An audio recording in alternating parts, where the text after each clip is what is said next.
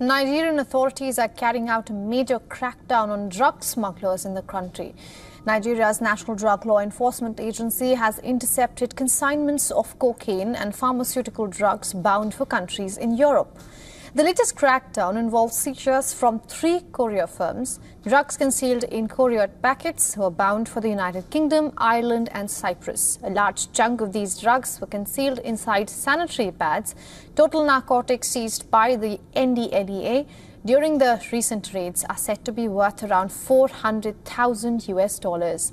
The most famous of these is a cheap painkiller called tramadol. 550,000 pills of tramadol were intercepted earlier this month at the port Harcourt International Airport.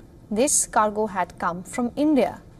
Nigerian authorities have arrested more than 8,000 smugglers between January and June this year alone. Chief Executive Officer of NDLEA has vowed to intensify ongoing drug supply and demand reduction efforts.